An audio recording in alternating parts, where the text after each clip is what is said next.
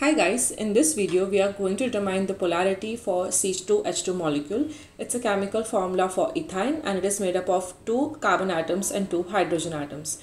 To understand the polarity of any molecule, we have to check the Lewis structure and check for the various parameters such as the difference in electronegativities of the atoms, the shape of the molecule, dipole moment in the molecule and the distribution of charges. So C2H2 is made up of 2 types of atoms, carbon and hydrogen. The carbon atom has an electronegativity value of 2.55 and hydrogen has an electronegativity value of 2.20. So if you calculate the difference of the electronegativities is almost 0.35, which is quite lesser than 0.5, and hence CH bonds are non-polar.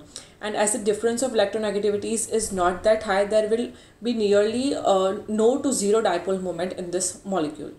Also, if you see at this Lewis structure, the atoms are arranged in a linear geometry, which means that the distribution of atoms is symmetrical on both the sides. And if at all there is a dipole moment in this molecule, it will be cancelled out due to the symmetric distribution, which means that there is no net dipole moment in this molecule.